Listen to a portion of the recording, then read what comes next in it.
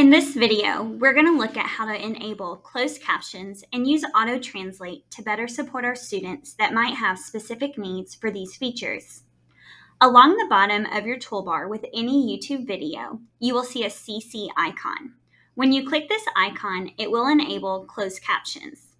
You can also adjust the font size, background colors, etc. by simply going to the Settings gear wheel and choosing Subtitle CC, and then Options.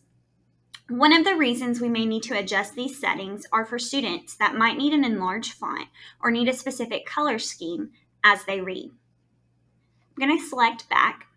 The next thing we want to look at is auto-translate.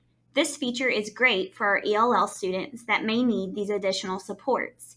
To enable this, we're going to stay within the Settings gear wheel, but this time we're going to choose auto-translate. From here, you have the option to translate the closed captions into several different languages based on the needs of your students. So I'm just going to choose a language, and you'll notice that my closed captions are now generating in a different language. To turn these features off, you'll just go back into the Settings gear wheel, go into Subtitle CC, and choose Off. This will disable these features until the next time you need to use them again.